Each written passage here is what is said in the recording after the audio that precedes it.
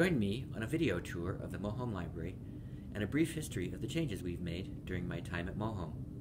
This video will show the current layout of the library and give some perspective of the past layouts we've used in our library. This area was the computer lab. Mohome had 20 desktop stations set up here.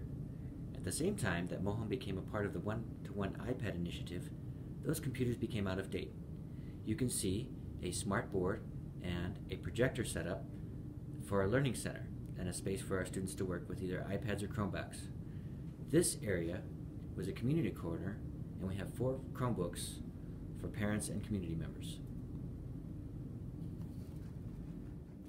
This is the Easy Readers section. Mohome has added 2 browser bins to allow students to more easily find books. This pond carpet is also new. We purchased the carpet and cushions last year to give students a fun place to relax and read books. This area is intended for use by students as a learning area during the school day. We slightly expanded the area by switching the bookshelves to a smaller shelf closer to the library desk and the workstation. This large desk dominates the center part of the library. Any makeover project would have to include moving this. Not only is this a large piece of furniture, but electric and network wiring exist inside the desk. This will complicate a makeover. We organize our nonfiction by Dewey Decimal Numbers. We start with the 000s and have books to support content areas and student interest.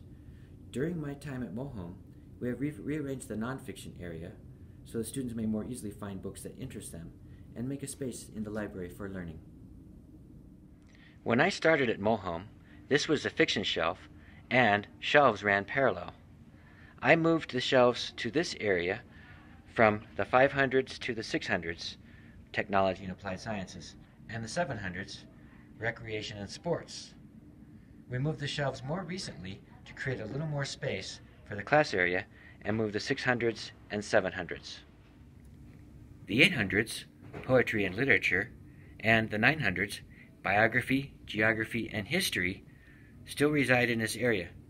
6th graders bought these couches as a public service, and later we added this carpet. We moved the fiction section to this side of the library as part of rearranging the nonfiction section mentioned a moment ago. Like the extra picture books, this area is organized alphabetically by the author's last name. I hope you enjoyed the video and have gotten some ideas about what we can do to help Mohome Library Makeover become a reality.